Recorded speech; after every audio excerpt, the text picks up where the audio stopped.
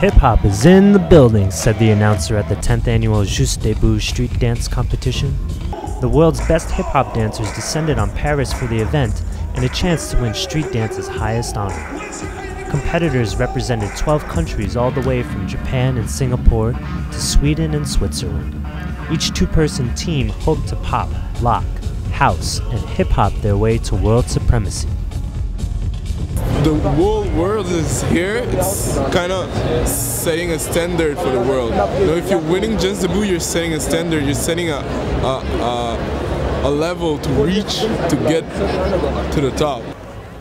Nearly 15,000 spectators who traveled far and wide filled Paris's Palais Omnisport to witness the spectacular display of movement and heated rivalry.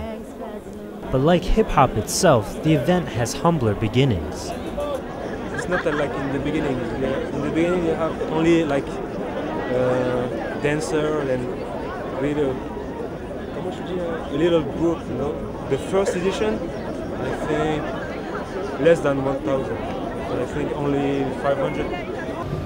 One of the organizers of the event, who declined to be interviewed, said that holding the event on this stage, at this level, legitimizes hip-hop as a culture. Indeed, the event felt like the World Cup, or as the announcer put it, the G20 of hip-hop. 3, 2, 1. As Juste Debout continues to grow every year, so too does hip-hop culture around the world, uniting young people everywhere.